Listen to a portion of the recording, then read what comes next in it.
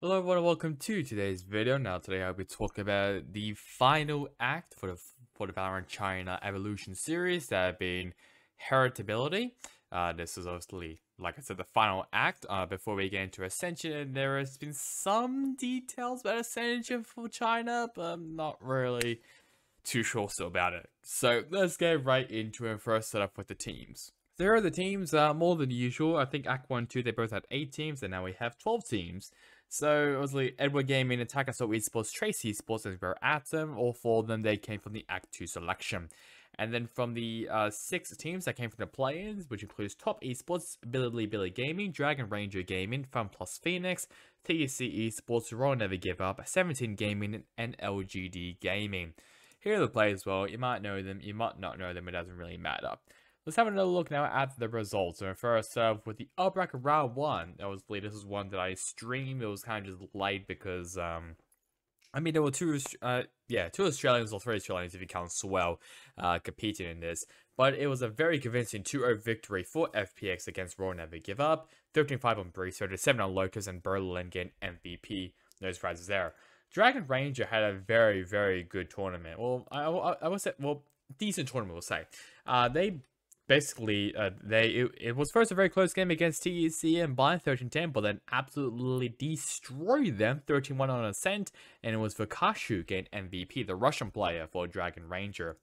Billy Gaming, they demolished LGD Gaming, 13-5 on Haven, and 13-0 on Lotus. Oh boy. And it was YZ getting MVP. And Top Esports, they come out pretty good swinging, I shall say. 2-1 victory for them against 17 Gaming. 13-10 on Splitter went to 17 Gaming. Then 39 on Haven and 13-11 on Sunset went to Top Esports. And Sylvan getting MVP. Lower bracket round 1 now. Actually, no. This one. Upper bracket quarterfinals. Trace Esports, they beat out Fun Plus Phoenix 2-1. 14-12 on Lotus, I went to FPX, a very close game. They had 37 on Sunset, 13-5 on Ascent, and was you getting MVP. Rare Atom versus Dragon Ranger, and was a 2-0 victory for Rare Atom against Dragon Ranger, 13-5 on both Lotus and Ascent, and it was Stu getting MVP. Attack and Soul Esports, they beat out Billy Gaming 2-1, 13-2 on Lotus for Attack and Soul, and 13-10 on Split for Billy. And 13-10 on Bind for Attack and Soul, and was live getting MVP. And finally, Edward Gaming versus Top Esports, and it was a 2-0 victory for Edward Gaming against Top Esports. 13-10 on Sunset, 13-2 on Haven, and it was Smoggy getting MVP. Now we move over now to low bracket round 1. Dragon Ranger versus LGD Gaming, and it was Dragon Ranger basically demolishing LGD Gaming as they were eliminated early from the tournament. 13-4 on Haven, 13-3 on Ascent, and it was, I don't know how you say his name, Tavares Luke? I'm not really too sure, but he got MVP. Fun Plus Phoenix, they keep their title, well, their chances alive as they beat a 17 game in a very, very close game by 16-14, then 13-5 on Lotus. Berlin getting MVP. Top Esports versus Royal Never Give Up was a 2-0 victory for Top Esports against RNG as they were eliminated from the tournament. 36 on Lotus and 13-8 on Ascent. It was Jakuro getting MVP. And this one was very, very interesting. Billy Gaming versus TEC Esports. It was a 2-0 victory for TEC. Yep, you heard that correctly, TEC. What's more interesting though is on Lotus. You see a little ESO, or ISO, however you want to fuck to call it. ISO was played, I'm pretty sure, for the first time competitively. So this was the first time that we've seen ISO play competitively. I was literally thinking main Valorant, he made a phenomenal video, basically breaking down all the rounds that ISO was actually basically impacted around, or like just movements or mechanics that ISO was used. I mean, it went decently. It wasn't the best, but it was decent. I mean, it definitely saw some good level of gameplay and some good ideas as well from TEC. But I still think teams are still maybe trialing him out, maybe to see if he is a good replacement. But he was interested in either way to see ESO play. And then, so obviously 13 on Lotus and 14-12 on Brazos. Abo again MVP. Once again, Bilibili Gaming a very, very disappointing end to their run in Act 3. Lower round 2 now, and it was FunPlus Phoenix continuing their lower bracket run as they beat out Dragon Rangers 16-14 on Lotus and 13-9 on Ascension. It was Autumn getting MVP, the Australian, for that team. TEC continues their very phenomenal run as they beat out Top Esports, so pretty surprisingly, I'll be honest. 2-0 victory for TEC, 13-10 on Split, 13-4 on Haven. It was Abo getting MVP. Then we move up to the upper bracket semifinals. Rare Atom versus Trace Esports, a 2-1 victory for Rare Atom against Trace, 13-9 on Lotus over Trace, and 13-10 on Ascension, 16-14 on Bind for Rare Atom, and Stu get MVP to advance themselves into the upper bracket final. Edward Gaming, they beat out Attack and Soul. A bit shaky, I'll be honest, on this one. A 2-1 victory for Edward Gaming. 39 on Lotus though for Edward. Then 13-11 on Split though for Attack and Soul. And 15-30 on Haven for Edward Gaming. It was Hong Kong and MVP. Lower bracket quarterfinals now was FPX continues their run as they beat out Attack and Soul. 37 on Lotus for FPX and 13-9 on Haven there for Attack and Soul, but then absolutely demolishing 13-1 for FPX against Attack and Soul on Ascent. It was Autumn once again getting MVP. Trace Esports, they basically blew TEC's magical run through the lower bracket as they beat them out pretty convincingly. 2-0 victory for them. 13-3 on Sunset, 13-8 on Haven for Trace. And it was Fang F getting MVP. And however, FPX, they continue their run as they beat out Trace Esports 13-7 on Lotus over Trace, and then 13-6 on Sunset, 37 on Split, and it was A again MVP. Now let's talk about this one. I think this is one that everyone is mainly talking about. Obviously, ISO making his competitive debut. That being Rare Atom beat out Edward Gaming. Pretty convincingly though on Sunset, however very, very close on Lotus. 14-12 on Lotus, and 13-6 on Sunset, and it was Stu getting MVP. Now I know you can't see it, but Kong Kong played Cypher. That is incredibly cursed, and it is cursed. Normally he would be playing the Chamber, but he played Cypher.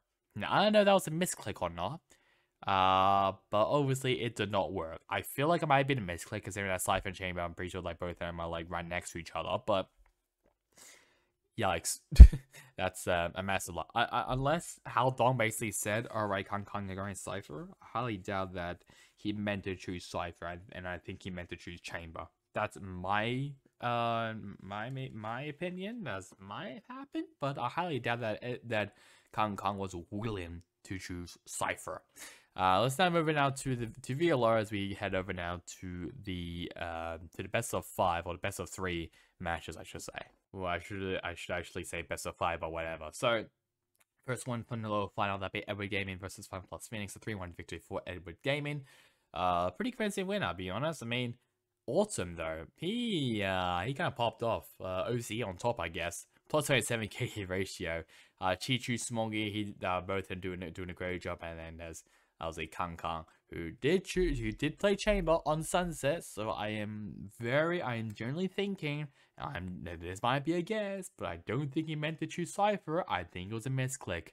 I mean, it's happened before, and I'm pretty sure, I think once, like, a team screwed up their comp and they had to reset or something. I'm not really too sure. I might be wrong. I can't remember if that actually ever happened. Pretty sure it did, but I don't know which region happened, but whatever. But yeah, I mean, it further solidifies my opinion that I think it might be the misclick, but we move on. Ascent though, that went to FPX 13-7. Once again, Autumn doing a phenomenal job. 30 kills and 8 deaths. That is phenomenal from Autumn. Plus 22 KD ratio there. Chichi also doing a good job as well. 13-5 on Lotus for Edward Gaming. Kong Kong, I mean, he's coming back alive. Chishu as well. Bree, Chishu once again on top. Autumn also on top there for FPX. And 13-11 on Sunset for Edward Gaming once again. And with Smoggy, Kong Kong, both of them on top. And Autumn and Berlin also doing a good job there. And performance-wise, I'm not really too sure if it is there, and it's not there. Thanks, VLR. But all you need to know is that Autumn did a phenomenal job. Basically hard carried FPX, but it just wasn't enough. And Shishu, Smoggy, both of them were doing very, very good as well. And then for the grand final, it was Rare Atom versus Edward Gaming. It was a 3-0 victory for Edward Gaming against Rare Atom. I am not surprised in the slightest. Only Yahoo was the only player who actually went positive. that was all. Kang once again doing a phenomenal job, but even though it was only a +5, it was still a very good job there from Kang. Nobody, How Long, Shishu, Small Girls are doing a pretty decent job as well. Miranda, I didn't really see a lot of impact, I'll be honest from them. They were kind of diff, they were kind of skill issued, I'll be honest. 13-11 on Blind for Edward Gaming. Yeoman also doing a pretty good job, including Martin, but just was not enough to sub a very hard charging Edward Gaming. 39 on Lotus, once again for Edward Gaming. Hao Dong had a game of his life and then split. Don't really know, but only know that it was 13-3. I'm guessing we can't see the performance as well. Yeah, nothing as well. So you can probably maybe have a look at that maybe like a 50 days time because the VLR is so incredibly slow. Before I end this video, I just want to just quickly mention the VCT China Ascension. So apparently there'll be a roster lock which will be at the end of November, which when I'm recording this, it is actually on the 26th. So pretty soon basically is when the rosters will be locked forever, and the event date is on December 12th, which is on a Tuesday basically. So that'll be interesting, and I will once again be covering Ascension. I still don't really know what's going to be happening in Ascension. This is a bit all over the place in my opinion, but I'm not really too sure. Let's have a look now at standings wise before we end this video. Hopefully Elva Gaming, obviously they were the winners, being they won all 3 acts, so no really surprise there. Then Rare Atom, 2nd place, and Trace, FPX, Attack and Soul, Heritability Gaming. One Never Give Up moves up 1 spot, Dragon Ranger moves up 4, Tidally moves down 2, and Top Esports moves up 25 spots to finish in the top 10. Then TEC up 39 spots, 17 Gaming moving up 27 spots. Then Ninjas in Pajamas, Team Weibo, Night Wings Gaming, they moved down 4. For Angry Men also moved down 3. LGD Gaming moved up 32 spots to finish in 17th place.